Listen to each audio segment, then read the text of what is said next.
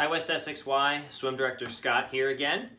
Did you know you could practice your swim skills outside the pool? Well, you can. I have a very simple activity for you today to practice your side stroke kick, otherwise known as scissor kick.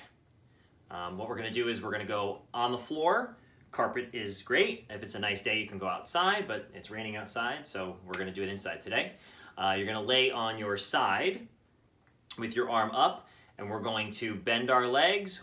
One leg kicks forward, one leg kicks backwards, and then we close them like a scissor. So I'll show you this a couple of times, and then you can practice it on your own. Here we go. You're going to clear a good space so you don't kick anything. You don't want to hurt yourself. We're going to lay on our side, arm up like this. You can use your hand to stabilize yourself so you don't fall over. And we're going to bend. Top leg kicks forward, bottom leg goes backwards, and then we close. So it's bend, open, close. Bend, open, close. Bend, open, close. Now, if you're on your other side and my left leg is up, I'm going to have my left leg go forward, okay?